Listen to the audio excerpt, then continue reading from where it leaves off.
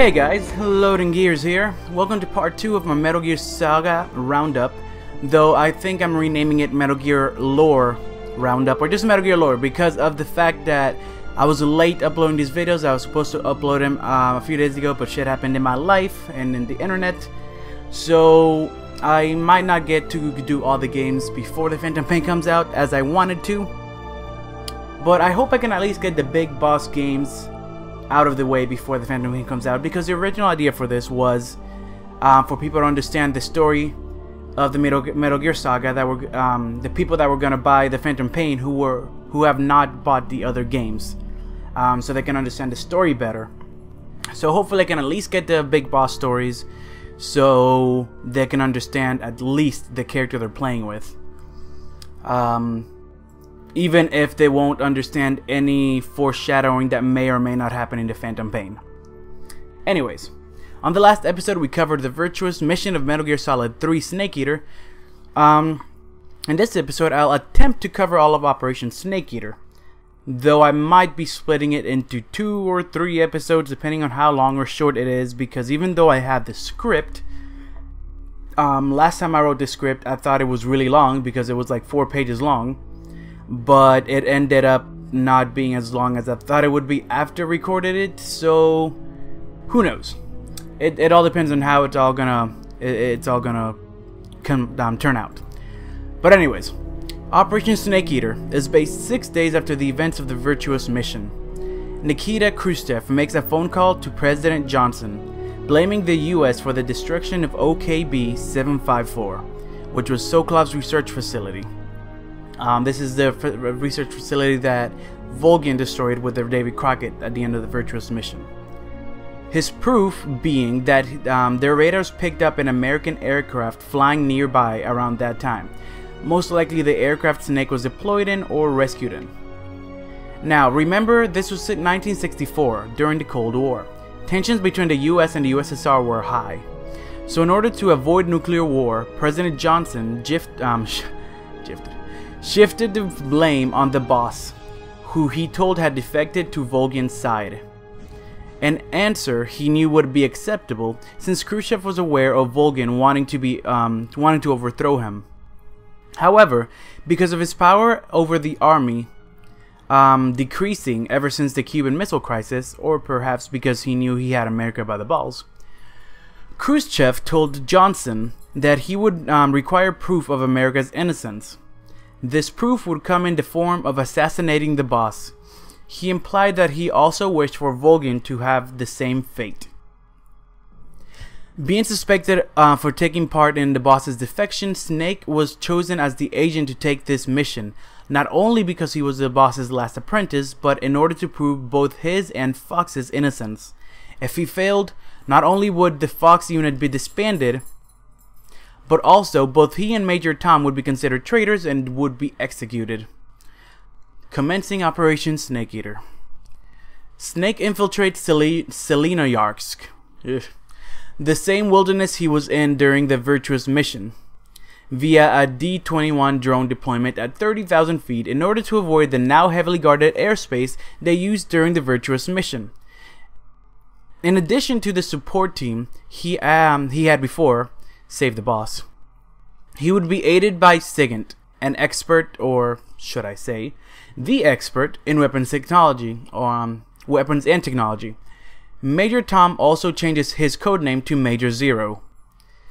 Snake's objective would be to kill the boss and Volgin, rescue Sokolov again, defeat the Cobra unit, and eliminate any kind of nuclear threat posed by Volgin, namely the Shagohod.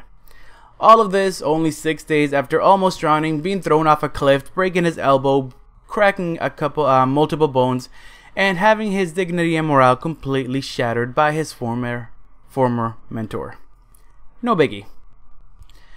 The KGB would be helping Snake and his team by giving them access to one of their communications satellite, plus sending one of their agents, Adam, to help Snake set an escape route after his mission.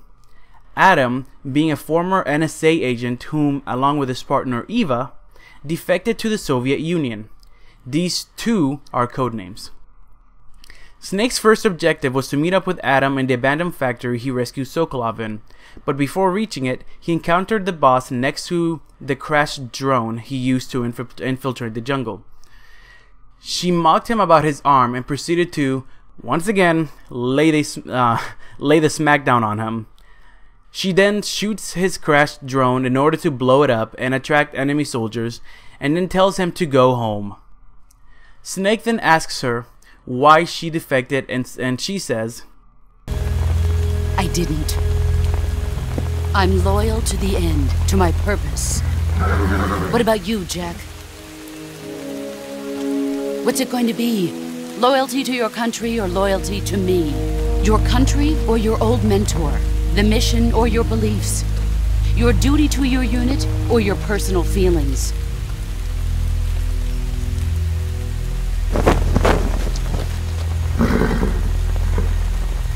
You don't know the truth yet. But sooner or later you'll have to choose.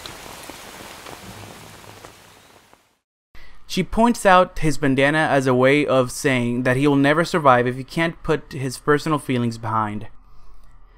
Finally, she makes her horse stomp on Snake's hand and leaves, saying that if they meet again, she'll kill him. I know I said I would try to stick to the facts, but I really want people who haven't played the other games to get a deep feeling of the stories, and these are all quotes that foreshadow a lot of Snake's actions. Also, the whole loyalty speech is something that sticks with Snake for a long time. Moving forward. Snake makes it to the abandoned factory and is approached by a woman in a motorcycle. She says that she is Eva and was sent in the place of Adam. Snake asks who are the Patriots, which is a password to which she's supposed to respond Lali Lule Lo, in order to prove her alliance. However, she hesitates to respond, so Snake asks her again, and before she could answer, they're ambushed by GRU soldiers.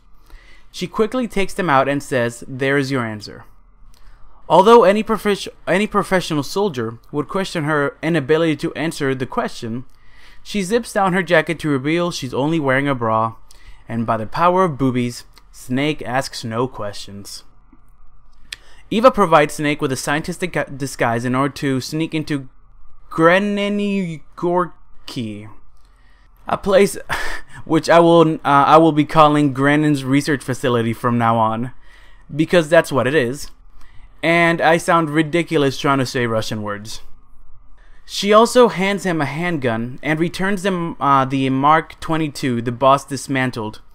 Did I mention she dismantled his gun again back in the jungle? Because she did. She does this a lot.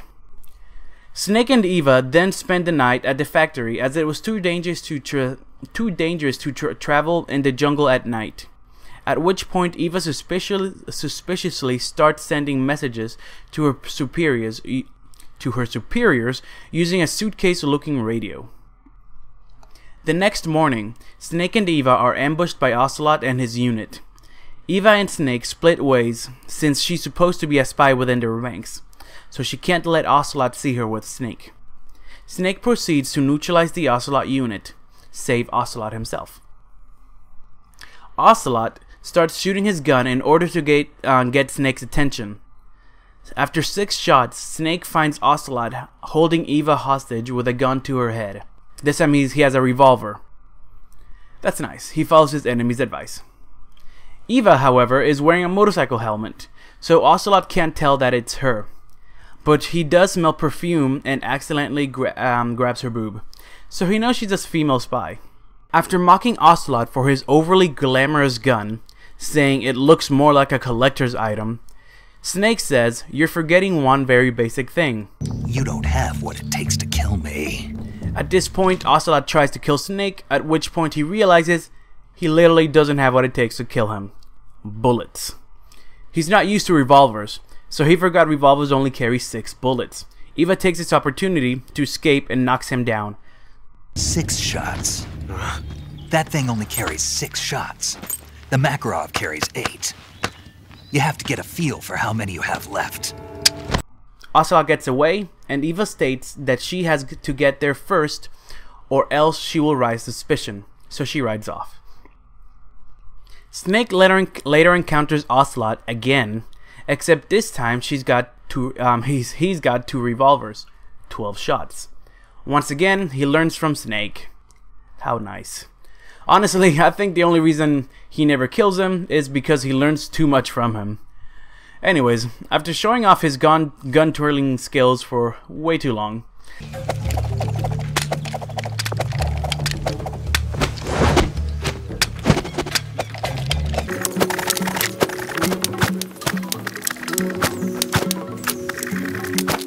shots.